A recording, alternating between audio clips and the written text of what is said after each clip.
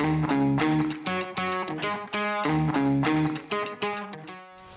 everyone.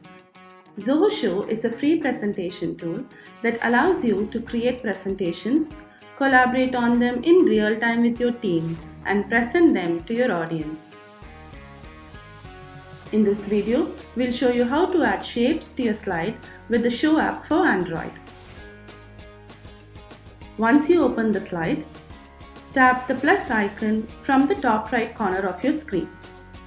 Now, from the bottom of your screen, select Shape. This will open the Shape window where shapes are divided into various categories. Tap your preferred shape to insert it into your slide. Once added, you can adjust the size and position of your shape using the pointers. Similarly, you can add smart elements, scribbles, silhouettes, humans, and feather icons to your slide.